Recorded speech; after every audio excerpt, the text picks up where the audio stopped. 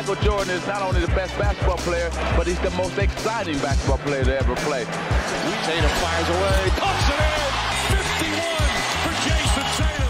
The Big Three NBA podcast is powered by Prize Picks, the exclusive daily fantasy partner of the CLNS Media Network. Welcome to another edition of the Big Three NBA podcast.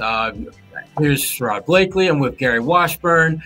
Kwani Luna's still on the inactive list. Gary, we're gonna have to start calling her Kwani Leonard.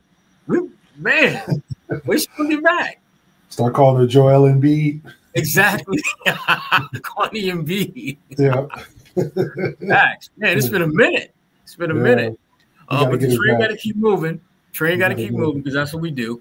And the same thing applies to the Celtics. I mean, I had that, really, I think, let's be honest and call it what it is. It was a bad loss to the Hawks, a Trae Young-less Hawks team. But they bounced back with a good win over Brooklyn. They sit at 10-3, second best record in the East to Cleveland.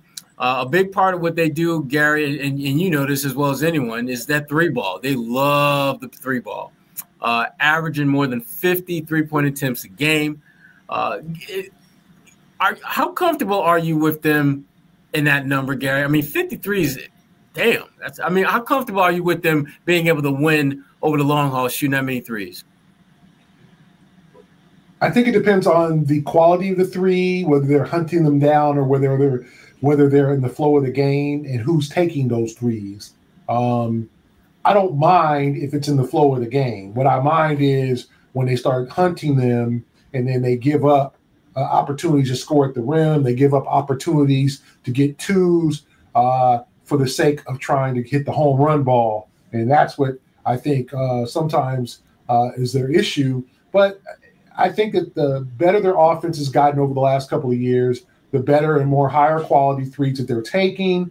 And in my opinion, I'm not, stomping my feet like this is terrible, but I want them to take the most quality shots. If those shots are threes, but there's times like the other game against Brooklyn when Hauser was, I think, 0 for 9, 1 for 9, and he kept taking them down. He's a high-quality shooter, and he hit that 10th one, and, it was a critical play, but I just think sometimes you might want to attack the basket. You might want to get to the free throw line. So that's the only problem I have.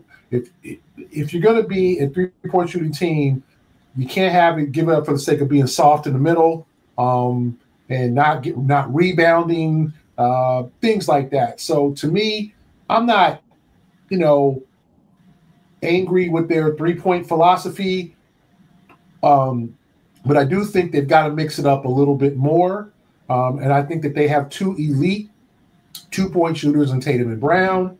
And it would not hurt every now and then to throw the ball into Tatum, to throw the ball into Cornet and get an easy two or an alley-oop. Yeah. It just seems that there's a lot of heat checking when you ain't got no smoke going with these guys. Just taking threes that you usually see taken after you've made a couple. But they seem to take – it feels like there's a lot more of the – you don't really need to take this three, do you, kind of shots from these guys as opposed to ones that seem to come about in the flow of the offense. But to your point, Gary, the thing that jumps out to me, and you really – I think you nailed it on the head, is that all this three-point shot taking has kind of made them a little soft in the middle. And I get it that you don't have Porzingis, and I get it that Al Horford ain't that same guy that he was 3, 4, 5 years ago. But damn, teams are looking like they punking him by taking away the middle, and without even trying hard to take it away. Totally. I felt like the Atlanta game was. First of all, I thought Joe got out coached.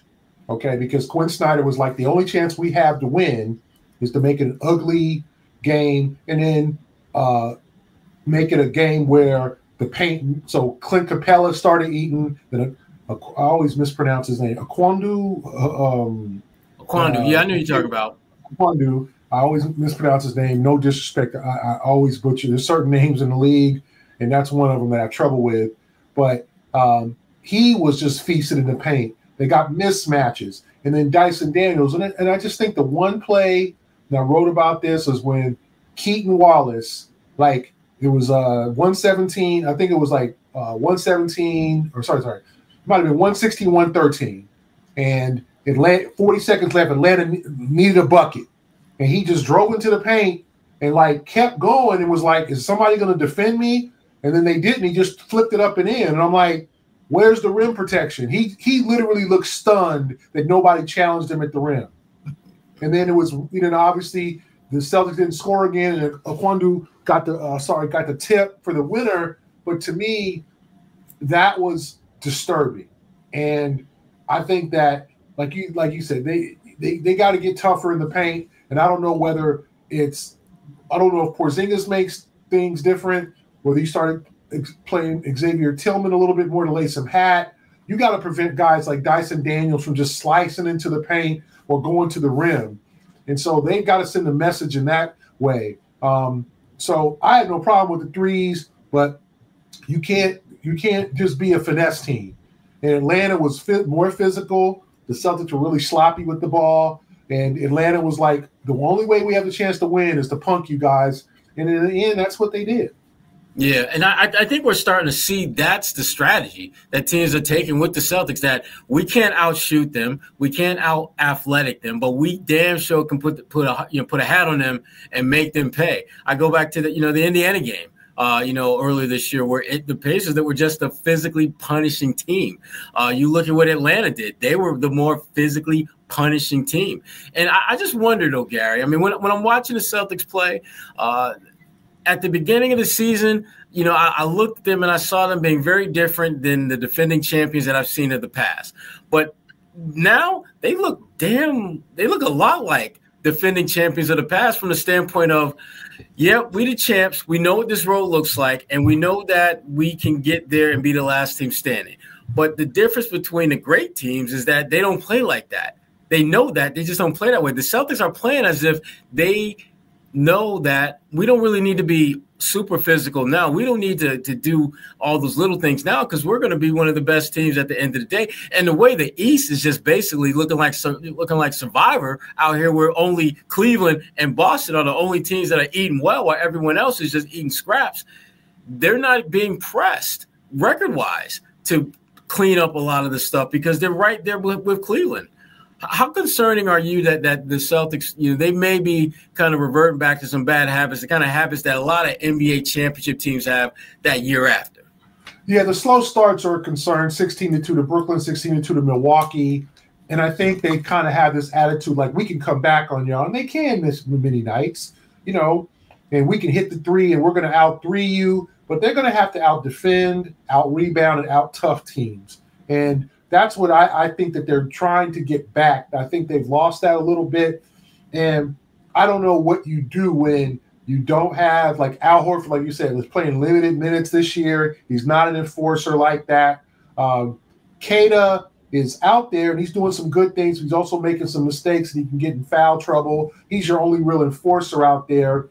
And then because they've stopped playing Xavier Tillman, that the first 6 minutes of that Brooklyn game where you missed all – you got – because teams, understandably, are going to leave him open. Like, no, Xavier, we don't trust you as a three-point shooter. You might hit one occasionally. He hit a big one during that game 3 against the Mavericks in the finals in that corner in front of the Mavericks bench. Mm-hmm. But teams are going to look at him and go, shoot that. Shoot that. And he's got to either, A, start making them, B, he's not going to play because he's not stretching the floor, or C, Joe can put him in there to be kind of an enforcer, a guy to lay a little bit of hat, give some hard fouls, make sure teams are just not slicing into the paint and laying it in and doing that pretty stuff. Like, I just thought, like Dyson Daniels just caused so much havoc in that game. And that's like, I saw him play in Atlanta and I tweeted out like, wow, like I saw him play for Team Australia in the Olympics. Okay. He's always been a good defender. He was last year in New Orleans, he was kind of a deer in headlights. He wasn't ready, but Atlanta's kind of unleashed him where offensively he's become a force, not a force like a superstar, but a guy who can get you 16, 18 points. It's like, whoa, who is this guy? Then he's a menace on defense. And when he pulled up and hit that elbow three in front of the Celtics bench, I was like, with confidence, he was 0 for 4 before then. When he hit that, I was like, wow, this is a different player. And I just think the Celtics have to understand, and I think they do, that they're everybody's Super Bowl, right? They're everybody's Super Bowl. The Warriors played really well against them, but they're also, in all honesty, they lost in overtime to Indiana. They lost by 6 to the Warriors in a game that they kind of let go, and they lost by 1 to Atlanta. So we're not talking about losing sometimes when they don't play well. They can play average and win. They played average. They played, 2.5 good quarters against Milwaukee and won. Yeah, maybe the second half of the quarter, in the second quarter, but they cut like a 17-point lead to 11, so you can count that. And then the second half, and they were able to beat the Bucks. So to me, we're not talking about, they're 10-3. Yep, they're 10-3, second best record in the East, one of the best records in the NBA, I think probably 5th or 6th. I think Oklahoma City's got 2 losses, and a couple other teams just have 2 losses behind Cleveland. But to me, they are good enough to play well and to play poorly and win. They have the 4th best record in the league behind Cleveland, Oklahoma City, and Golden State. So to me, they've got to address that toughness issue, the rebounding issue, even up the points in the paint, and figure out how to get more paint touches offensively to get out there and get those open threes. I don't have a problem if they're taking threes with those clean looks with their elite shooters, whether it's Peyton, but sometimes Peyton's getting to the point now where he's hunting them. We want to, if you're the Celtics, you want to chill on the hunting and Peyton, because I think Peyton's getting caught up in, here's Peyton. Oh boy, here we go. It's about to be a three fest. He's feeling himself. He's feeling himself. He's just throwing them up like Papa Shot. And it's like, Peyton, pass the ball, get a good positioning, set your feet, as opposed to I think he's hunting a little bit too much. Sometimes Derek is hunting a little bit too much. And obviously, we all know Drew. Drew will take a pull-up 3 off the break. And then Jayson, interesting game from Jayson against Brooklyn. Only took 6 threes, but hit 5 of them, right? Attacked the rim. Didn't take 13 or 14 threes. He took 6. I think he needs to be a little bit more selective in the three-point line. But I like the way he played against Brooklyn, and because I think he was a little bit off against Atlanta. But to me, I think they got little things to tie up: toughness, rebounding, points in the paint, maybe a little bit better selection of three-point shots. But I think they're okay. I mean, Jayson's at 38%. Jalen from 3, a little bit of a concern, under 30% at 29.5. Hauser at 32.8, but Hauser started slow last year. If you guys remember, he started slow last year. So that might be just kind of Hauser being a slow starter. If I recall, he had a real slump for about 6 weeks. It might not have been a start, but it was early, and it might have been mid-November to January, then he picked it up. But other than that, they're hitting 37% as a team. You can't. That's a very good percentage. I think they're okay. Prize Picks is the best place to get real money sports action. With over 10 million members and billions of dollars in awarded winnings, Prize Picks has made daily fantasy sports accessible to all. You just pick more or less on at least 2 players for a shot to win up to 100 times your cash. Run your game all season long on Prize Picks and do so with as little as 4 correct picks that can get you up to 100 times your money. Prize Picks invented the flex play, which means you can still cash out if your lineup isn't perfect. You can double your money even if one of your picks doesn't hit. Sign up today and get $50 instantly when you play $5. You don't even need to win to receive the $50 bonus. It's guaranteed. Prize Picks is the best way to win real money this basketball season. Which players are going off? Which ones aren't? Make your picks in less than 60 seconds and turn your sports opinions into real money all season long on PrizePicks. Just download the app today and use code CLNS to get $50 instantly after you play your first $5 lineup. Download the app today and use the code CLNS to get $50 instantly after you play your first $5 lineup. PrizePicks, run your game. I'm still a little bit concerned about that center position. And I know things in theory are going to change when Porzingis gets back. But, I'm looking at Keita, I'm looking at Luke, and we're looking at Tillman doing what we do, which is watch a lot of the game. And I'm not feeling that great about these guys kind of holding a fort till Porzingis is back, because the one thing that when you look at the teams that have beaten him have done is they've been the more physical team. And Keita, he's got physicality in his DNA, but he's still learning how to be a regular rotation guy, let alone a freaking starter. And Luke, he's had some injuries, a few more injuries and bumps and bruises than we're used to him having. And so you've got the situation where they went into the season with question marks at the center position, and we're a dozen plus games into this thing, and there's still question marks about their ability to man that position. And if just Garrett, from your perspective, how big a deal is it the struggles that they've had at that particular position on the floor? Well, Sherrod, I think they can survive, especially when they get Porzingis back.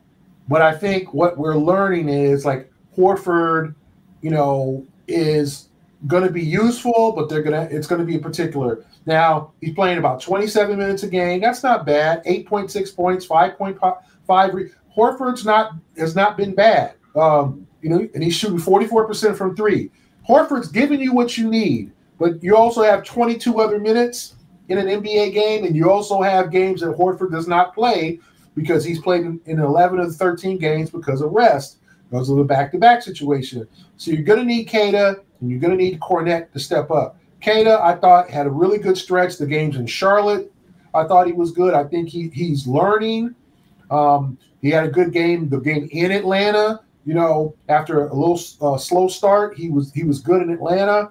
But like you said, Sherrod, he's 25 years old. There's going to be a level of consistency. This is his first real long NBA stretch here. This is a guy who's kind of been he was in the Sacramento system. Listen, let's look at his numbers. He played 15 games as a rookie, 5 in the second year of Sacramento, and 28 last year. Okay, he's already at 12 games, and he's probably played more minutes this year than he did almost in his previous 3 years. He played 48 NBA games before this year. So that's barely just over a half a season. Mm. So you're asking him, hey, man, go in there and, give us 25 strong ones, give us 10 boards, get a couple of blocks, and don't make any defensive errors. Mm. But that's not going to happen.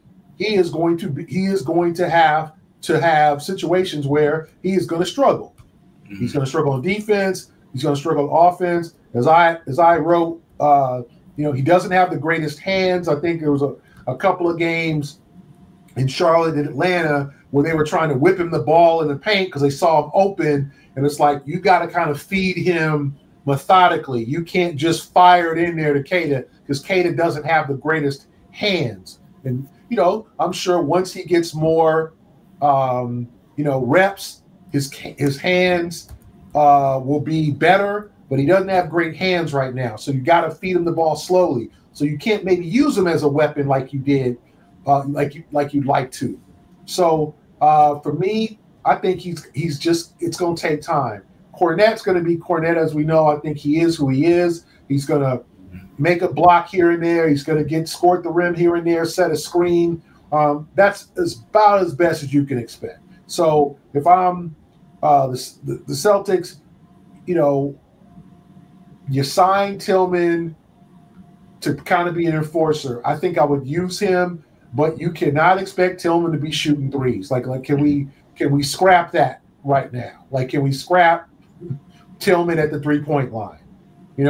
I just think everybody can't do everything. I think we all know that. Sherrod, we've all seen bigs in this league try to become 3-point shooters. I remember seeing my man Brandon Bass was trying to, Brandon Bass was the perfect. BDB. Yeah, I love Brandon, the consummate mid-range shooter, and he was so good at it too. And he was kind of getting pushed out the league, and so he decided he was going to try shooting threes, and with his style, it just didn't work, right? Yeah. And he doesn't need to. He didn't need to.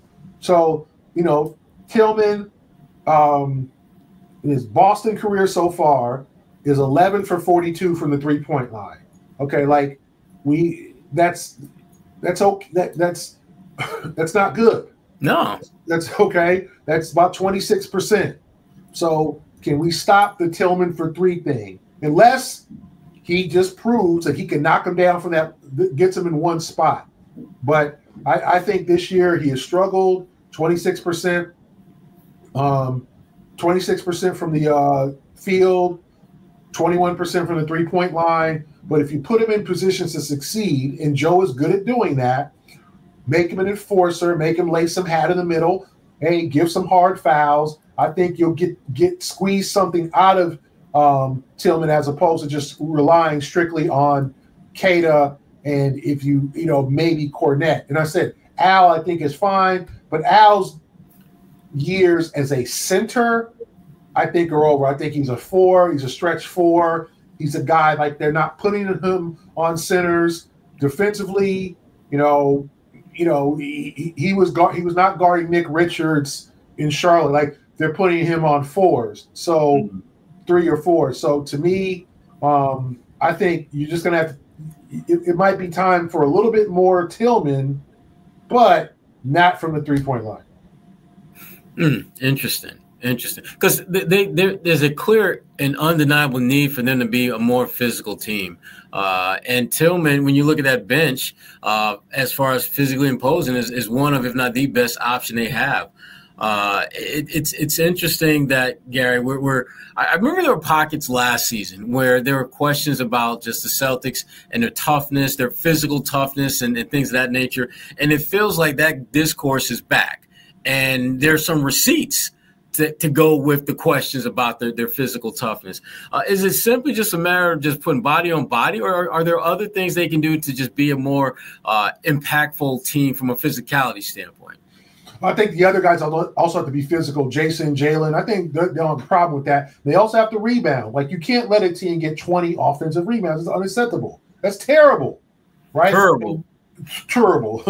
I love rebound. I love the Celtics, but that was terrible. Like, to me, you can't have that happen. And I'm not saying it was a one-time thing. I'm not saying, but and they only allowed, I want to say, 6 against Brooklyn the next night. But Brooklyn wasn't really throwing the size. Claxton was kind of the only big. Brooklyn was kind of playing 5 out 2 at times. But Atlanta put them 2 horses in the paint with Capella and Aquandu, and then said, "What you gonna do?" Right? And then even had the kid. How do you pronounce the number 1 overall pick? Rasassier? I'm killing him. I'm gonna just let you. I'm gonna let you marinate. No, don't do that, man. Help me out here. Help a brother out. Young fella. Yeah, young fella.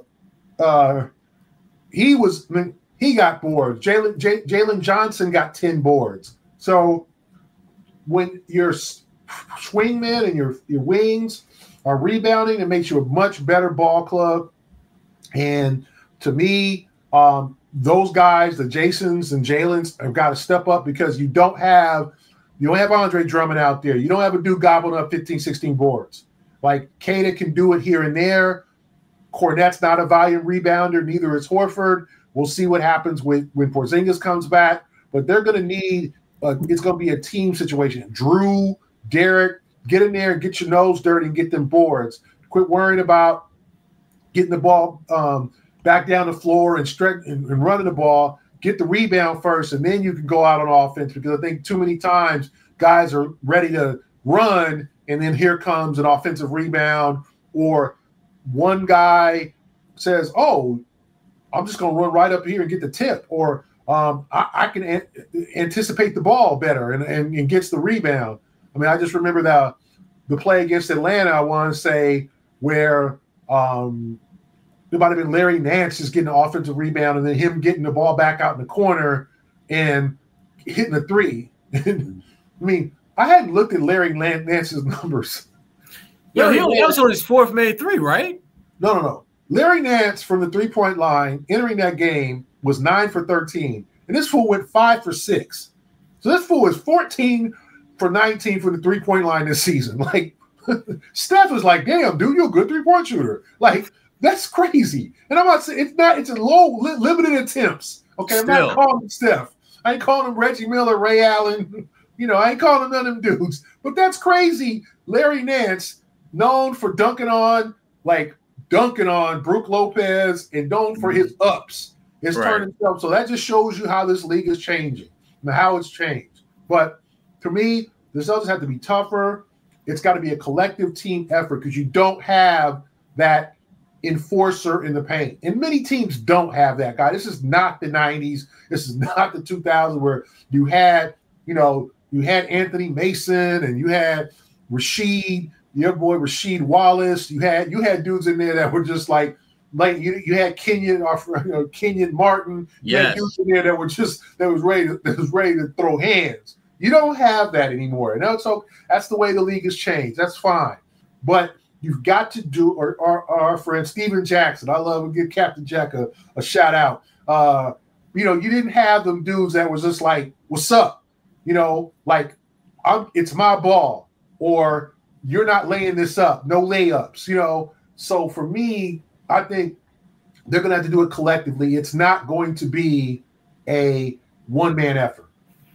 Yeah, and when you talk about collective, more than one man type efforts, you look at the Celtics team, and they've got easily one of, if not the best starting five when they've got all their guys healthy. They showed that last season, and the fact that the band is back together, obviously they're still among the top groups. But their bench has been interesting this year. Jayson Tatum, after a recent game, talked about the Celtics bench is the best in the league. You've seen a lot of teams play, as have I. Would you consider them the best bench in the NBA? I think they're pretty close. I mean, I think the team they saw earlier, Golden State's got to be up there with all the guys they throw out there because Steve Kerr is doing what he didn't do in the Olympics, and that's playing more than 9 guys. Suddenly Steve is hip to using all of his talent, but Golden State. But I think they got one because all of them, we talked about this earlier, have taken steps forward. Peyton Pritchard's taking a huge step forward. Stan Hauser, off to a slow start, but is going to knock down the threes. We're looking at Luke Cornett and Anemias Queta. Both have taken steps forward. Queta's been much more of an impact than I think any of us thought beginning this year. I think people thought he's going to be the number 3 center. Okay, that's fine. No, he's got some starts. He's playing major minutes at times. So I think that they have a solid bench. I don't know if it's a top bench in the league, but I do think that they have a lot of guys out there that can get some things done. Jordan Walsh has taken a step forward. He's not scoring a whole bunch, but he's playing a role, right? Now, ask me at the end of the year, it might be that Hauser starts knocking down more shots. Walsh is a bigger contributor, and he's comfortable with his minutes. Peyton Pritchard continues his 6th man of the year role because he's averaging 16 points a game. I mean, that's pretty impressive for a guy coming off the bench, and we'll see what happens when Porzingis returns and who goes to the bench. That makes the bench even stronger there. So I think there's a lot of reasons to like this bench. I don't think they're the best bench in the league, but I think I'll give them top 5, right? Summertime is winding down, but the college football season will be in full swing before you know it. There's no better way to get your college football fix than Game Time, which is where you can find the best deals on college football game tickets, concerts, NFL, WNBA, and so much more. Game Time has a new feature called Game Time Picks that makes getting tickets to see your favorite teams play live even easier. Game Time Picks filters out the fluff, so show you only incredible deals on great seats so you don't have to waste time searching through thousands of tickets. The one college football game I'm looking forward to seeing this year is when my alma mater, Syracuse University, comes to my neck of the woods and takes on the Boston College Eagles. There's a great selection of seats starting as low as, get this, folks, $3. That's right. $3 can get you in the building. Having the map of the stadium along with the different color-coded prices makes it super easy to find the best seats for your budget and not have to scramble all over the place on your app to do so. And you're covered by Game Time's lowest price guarantee, where Game Time will credit you 110% of the difference. Download the Game Time app, create an account, and use code CLNS for $20 off your first purchase. Terms apply. Again, create an account and redeem code CLNS for $20 off. Download Game Time today. What time is it? Game time. I would put them borderline top 5. But I think, Gary, I think we've seen two teams, at least one team and maybe a second, whose second unit is, I think, to this point in the season has just been better. And that Golden State, they play damn near anyone that's getting a check, basically, on their roster. I mean, that's how impactful that their second unit has been, and frankly it's kept those starters for the most part honest. I mean, just because you start don't mean you're going to go out there and play 30-35 minutes. They got 7 mouths on that coming off that bench that want to play too. And Steve Kerr, I give him credit. He's figured out that I'm not going to be able to beat teams the way I've done it in the past. It's going to have to be by committee. We're going to have to get lots of different players to step up and contribute and frankly position them to win games. And that's what they've been able to do so far this year. They got one of the best overall records in the NBA. They've been tremendous contributions with lots of different players. And that second unit has been among the best scoring second units in the NBA this season, in large part because they play more than most second units do as far as personnel. So you have a situation where the Celtics, while they might be getting good play from their second unit, I don't think they haven't elevated to the point where you look at them and think like, damn, they got him and him and him off the bench. To your point, Gary, Porzingis is the game changer. He becomes that one big presence that bolsters everything about this team. Your starting 5 gets better. Your second unit gets better. Play calls by the damn coaches get better because you got another guy that's a major mismatch for the opponent out there that you can exploit on a game-in, game-out basis.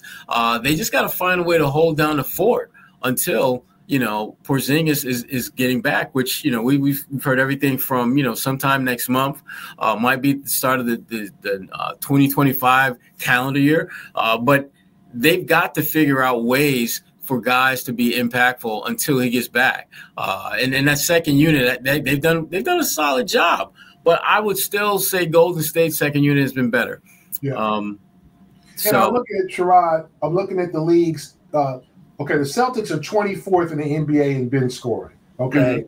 Mm-hmm. It doesn't mean that they have a bad bench. It means that they're probably not getting as many overall minutes as some of the other benches. Because if you look at the top, like the top 10 scoring benches in the NBA, let me see, 1, 2, 3, 4. Only 4 of those teams have winning records. So Golden State, Memphis, which are 1-2, Cleveland 13-0, they're 5th in bench scoring, and then finally Orlando's 9th, and they're 7-6. The rest of the teams, Utah, San Antonio, Portland, Charlotte, and Washington and Indiana, are all teams who are either losing or at 500. So that means, to me, when you look at bench scoring and bench production, a lot of those bad teams are playing all their guys because their starters aren't very good. The Celtics have probably the best starting 5 in the league, so that means more minutes for them and less minutes for the bench. However, I do think that they still have one of the top benches in the league, although Golden State is blowing anybody out of the water. They're averaging 58 points a game from their bench, which is crazy. 46% from the field, to me, that's impressive. But if I'm looking at the percentage, the shooting percentage, field goal percentage, the Celtics are still from their bench. Oh boy, Golden State is up there, 22nd, and Atlanta too. Yeah, Atlanta's the number one because they're putting in your boy Kwandu, and that dude scores at the rim. They're putting in bigs, and them bigs score at the rim. So there's a reason for everything. But to me, just because they're 24th does not make them less. It just means they're not playing as many minutes because you got a great starting 5. So To me, they still have a very quality bench. I'm going to say Golden State. And Memphis, probably so too. I mean, but they've had to play a lot of those guys because they've had so many injuries. Right. Absolutely. We're nearing the end of this, but before we get out of here, let's go around the league real quick, and we're just going to call this the big man segment. We're going to start with your boy, Joel Embiid, who sort of returned to the court, sort of. Man, $50 million don't get you what it used to, huh, G? No, I don't. It's that inflation, man. Damn, man. See, inflation is a man. You can't get 50. Don't take you as long as it used to. It used to last you a minute. Now, man, 50 million looking more like 50 cents right now. Yeah, exactly. Damn. What? I mean, makes sense of this to me, Gary, because I don't get it. Makes sense of what the hell is going on with Joel. I think it's probably a situation where he really wanted to play the Olympics, and I think he was probably somewhat healthy there. He did, and then he probably took time, shut it down in those critical months after the Olympics, mid-August, all the way to probably early October, and came into camp and was like probably out of shape and was not ready. And and I think that Philadelphia, knowing how important he is to he's essential to the franchise. He just signed the 3-year, $180 million extension, if I'm not mistaken. I just think they're like, we've got to do whatever it is to get him back on the floor. And if that means he misses the first 10 games or 9 games, that's what we're going to have to do, because forcing him out there, what you going to do? Push him out there, then he really looks bad and he really gets hurt. Because the one thing you don't want is him tearing up one of those knees and having him have to have a year off. And at age 30, I think he's just turned 30. Him and Giannis are around the same age. 30-year-old big man with a torn ACL or MCL or patella tendon ain't a good look, and that's career threatening. So I think you got to bow down. You got to do whatever it takes to get him back on the floor. It's handled poorly. He should probably have not played in the Olympics if he was not healthy. I think the unfortunate part is about Joel Embiid is, my opinion of him, is that he's a top 75 player. I have not seen many bigs in the history of the NBA with his damn skill set.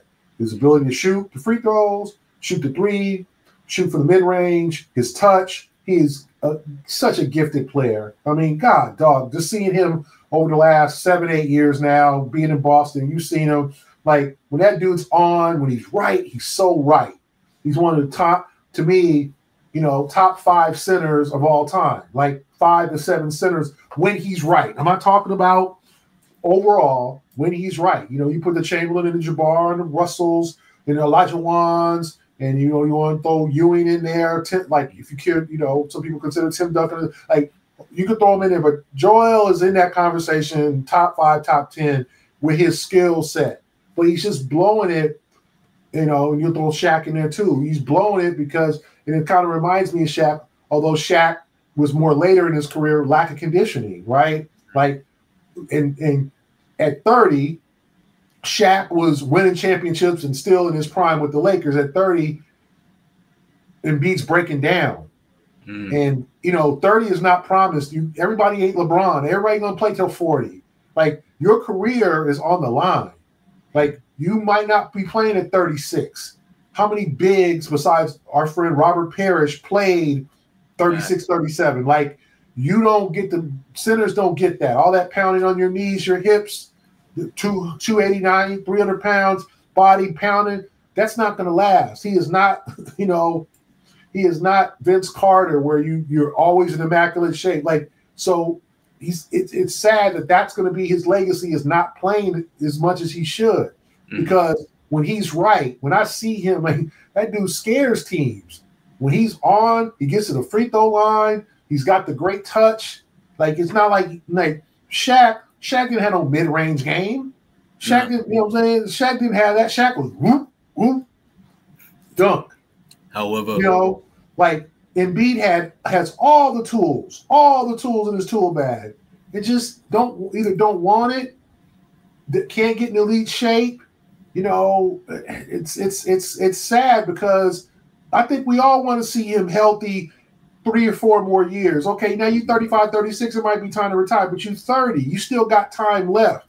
But that's not promised. We all remember our friend T-Mac.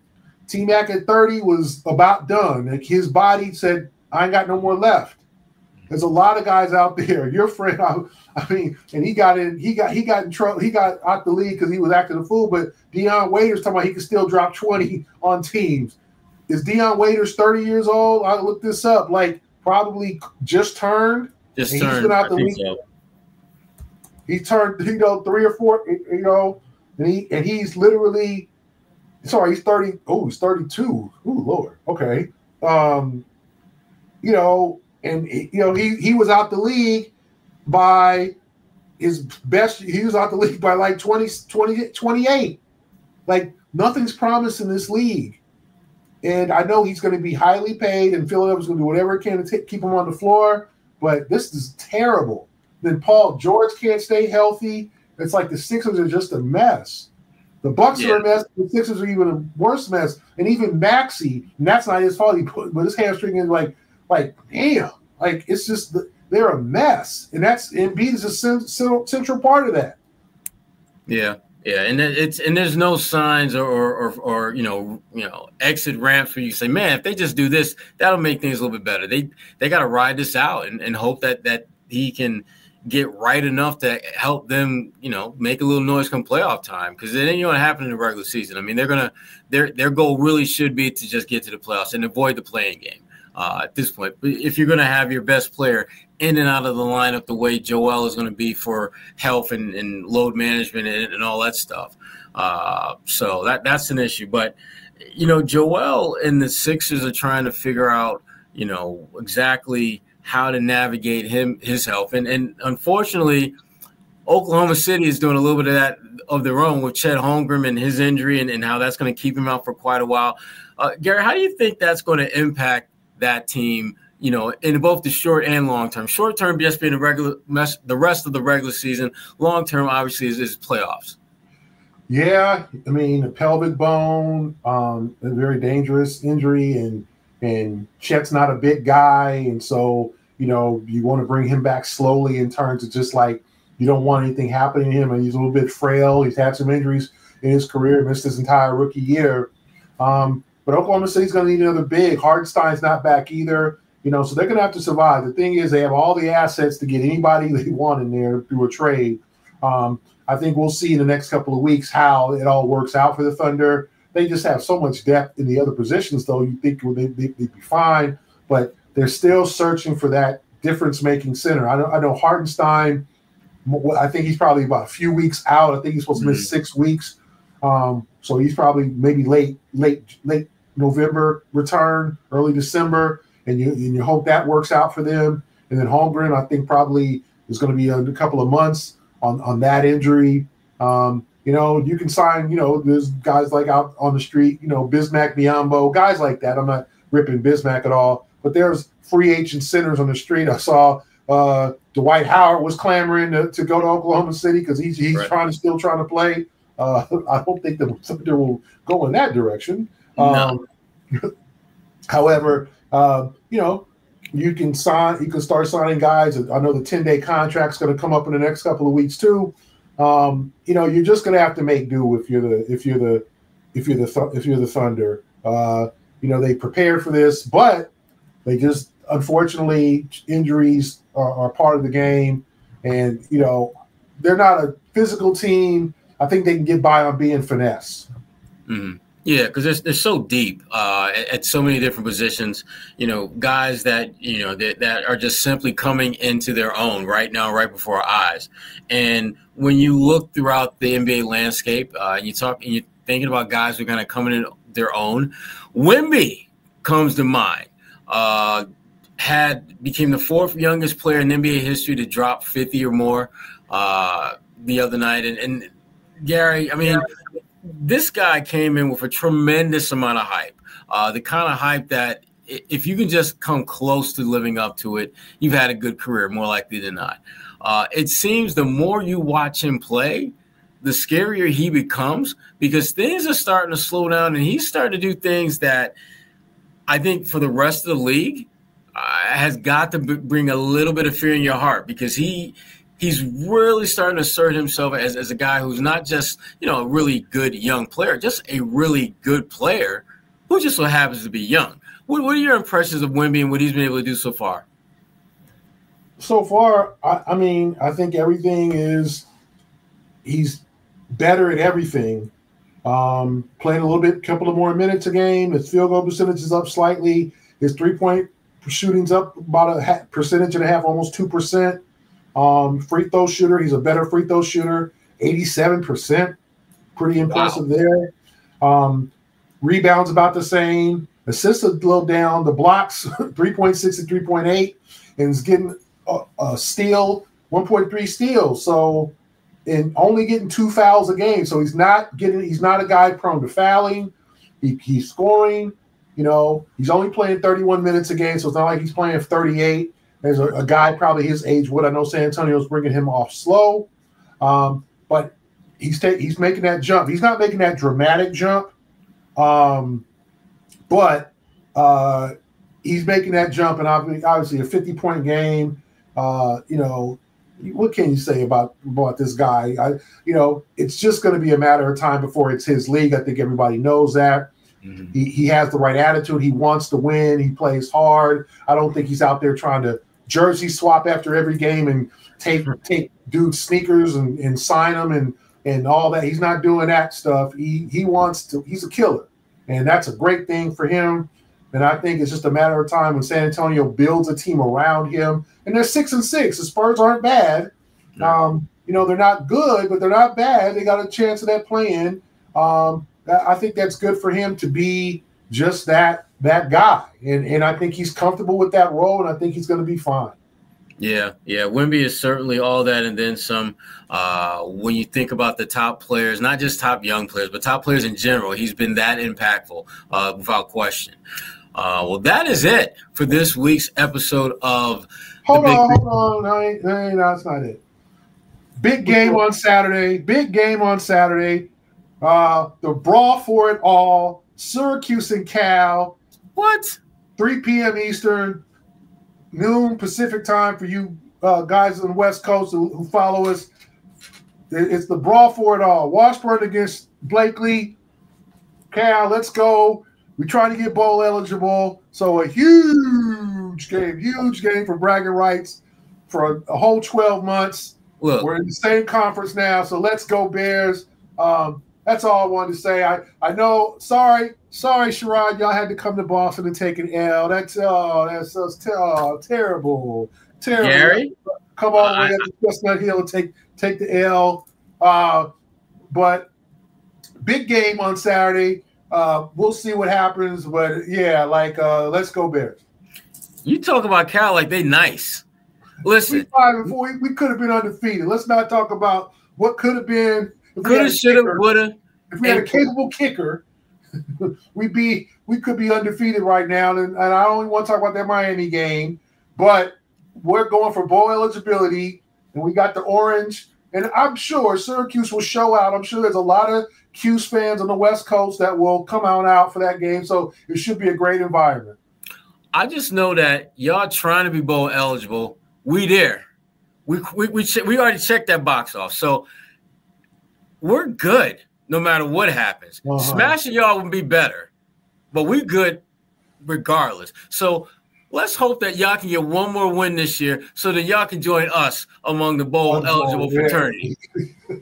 Hopefully y'all can join us. Yes, you're right. You're right. Because Gary, we got the velvet rope. We're on the other side of the velvet rope, and we're looking at you like, hey.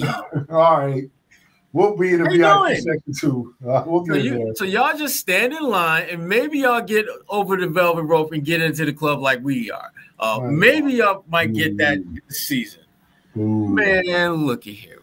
Golden, the cow cubbies. Man, look at here. Y'all trash. Y'all trash.